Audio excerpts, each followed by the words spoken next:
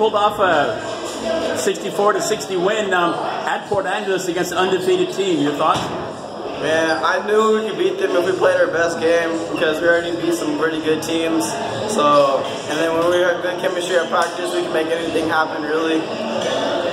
No, it's very true. It was a 32-minute game, wasn't there? There was no, you guys had to fight the whole way, didn't you? Yeah, only playing with 6 players is hard.